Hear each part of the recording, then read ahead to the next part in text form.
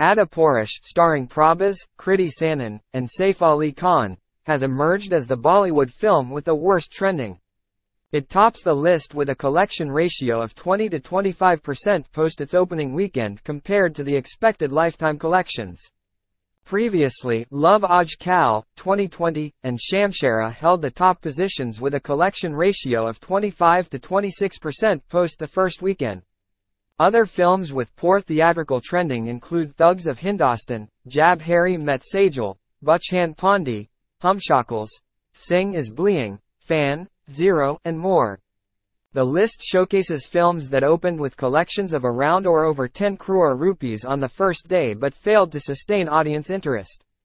It remains to be seen if any film can surpass Adipurush to claim the title of worst theatrical trend.